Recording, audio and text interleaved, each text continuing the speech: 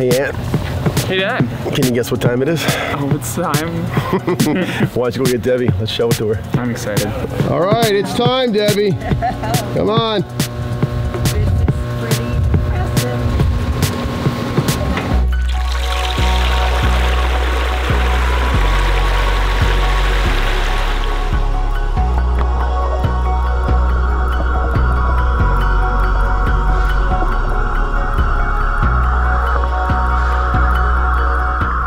Welcome back to Morristown, New Jersey. It's Jack from Atlantis Water Gardens. We're here part 3. If you haven't seen part 1 or 2, click the link right here, get up to speed. Right off the back of this house, we're creating an entire living space. And this is the focal point. This is about a 14 by 20 foot pond, 3 feet deep. Our pond is probably almost 95% done. They got a little bit of touch-up work left to do here in the intake. This is where all the debris will be pulled into, and it'll be swirling around here for easy removal with a skimmer net. Got a pump vault over here. We still have to do some plumbing, get our pump installed.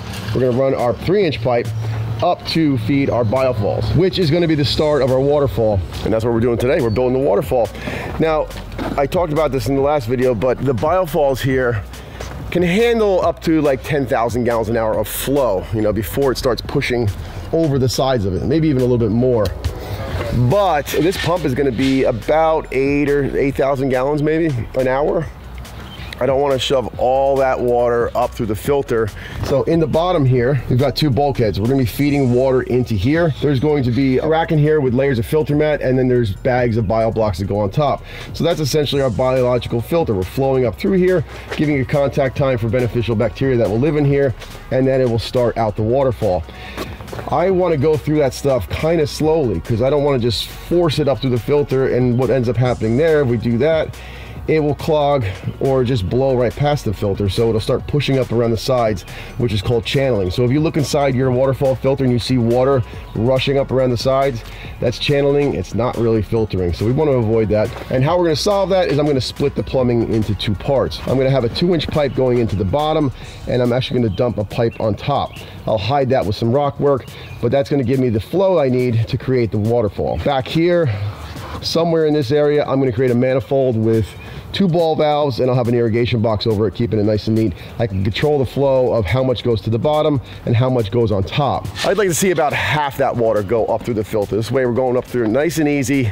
It's having great contact time with the filter, and it's going to do a good job of keeping this pond clean.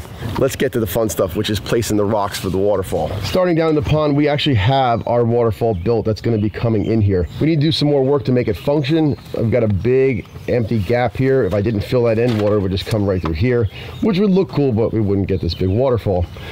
So what I'm gonna have to do here is block this off with something. I still want water coming here, so I'm gonna put a rock in here that's gonna be the same height as this to take up that gap. It'll allow water to come inside here and kind of roll down sideways out in front of this one, but the majority of the water will come off of this. In order to do that, I'll probably set this rock just slightly higher than this, giving this first priority for the water. This will be kind of secondary, so it'll be a little bit slower on this side. We need most of it going over here. And then coming back behind and do some layering. I want to get a big flat stone in here, and I'm going to kind of mirror that on this side. Creating the pool, I want to bring that pool in and around. So we're going to have a waterfall, maybe multiple drops coming out of there, pulling around and then twisting before it spills back into the pond. I'll show you another little pro tip that we're working on right now. I gotta look my best for camera. So sometimes when we're putting our liner in after we place a lot of our rocks on it, it can sometimes create some folds here at the bottom, and those folds can kind of pinch up, and when you put your gravel in, it could actually pinch the liner and possibly put a hole in it. So one thing we're doing here is I cleaned off the area first where we have one of our big folds here. I laid down some primer. You gotta wait for it to get real tacky so you know it's gonna stick, and then I put just pieces of cover tape over it that's gonna hold it down and not let that gravel get in between and possibly kind of move and shift on it and then possibly cause a hole. It's just one of those quick little things that we do to avoid any future problems. And these are the little things, right? You gotta be paying attention to when you're building, if you're building your own pond. Having folds stick up and then gravel kind of sandwiching those 2 things together can definitely be a problem area. If you're walking down the pond and you kind of pinch that at that spot, you could put a hole in the pond and not even know it. So taping that stuff down with the seam tape is definitely important. You don't want to end up with any future issues. You just want to enjoy your pond. Let's get rolling.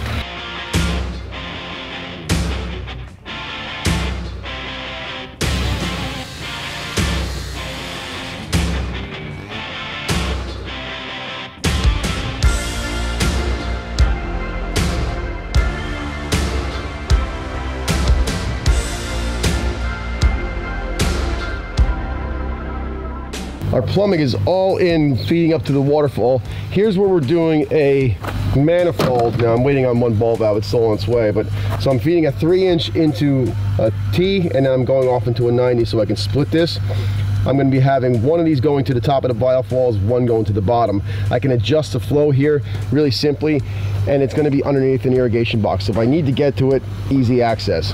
Right now we're just doing our prep work, getting ready to start this whole pooling area waterfall at the BioFalls. I went ahead and foamed behind all the rocks.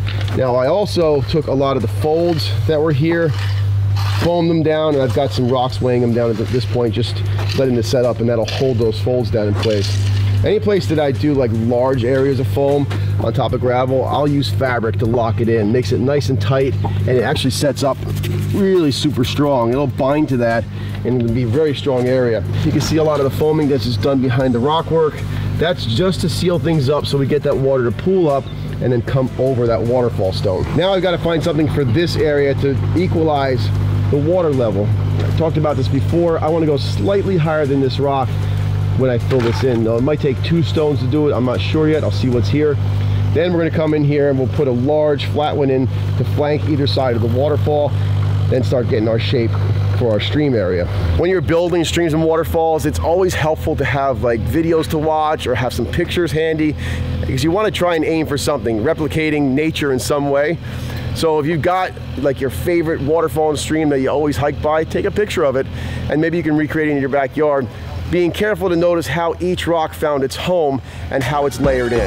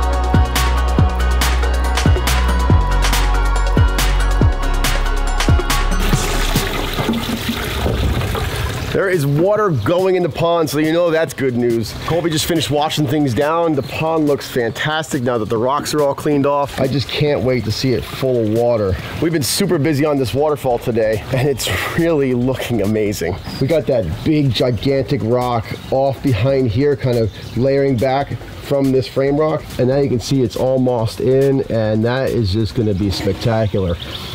I love these low, wide waterfalls. We took that big one, used it as a frame, grabbed a nice big flat one here with like an undercut, tucked that in behind here. I expect to get just a little bit of water maybe running down this. Most of it's gonna be coming off of there, and we might even get some bouncing off of here, kind of sloping back in front. We'll see how that goes. And then keeping our layering nice and low behind it was super important to make this look natural. Now you can see we've started to frame out everything around the BioFalls. That'll be disappearing quite soon.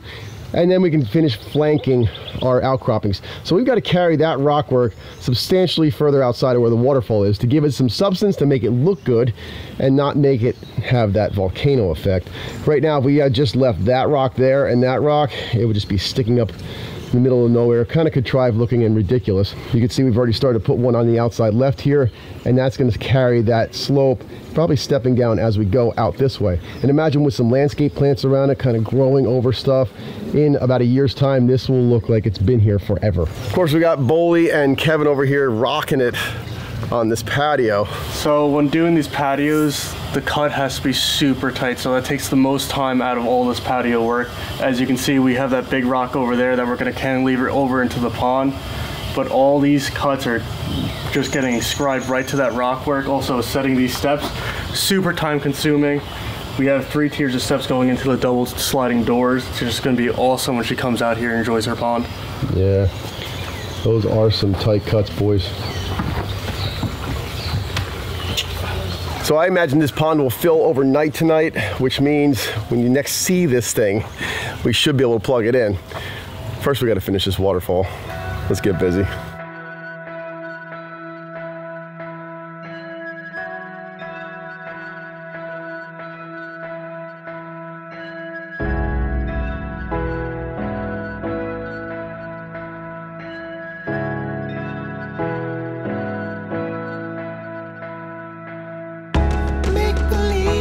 This is not enough. Called the saviors, but they called your bluff. And I can, you know I can. And I can, I hope I can change and get out from there.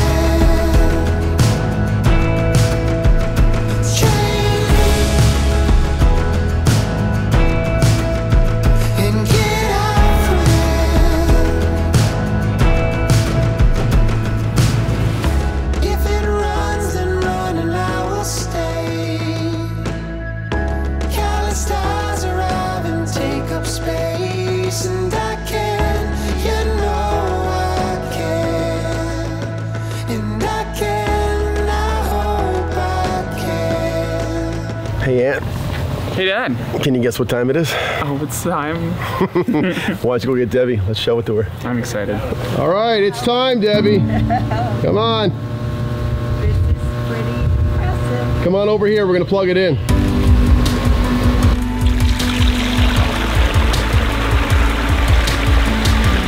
It's moving. Oh my goodness.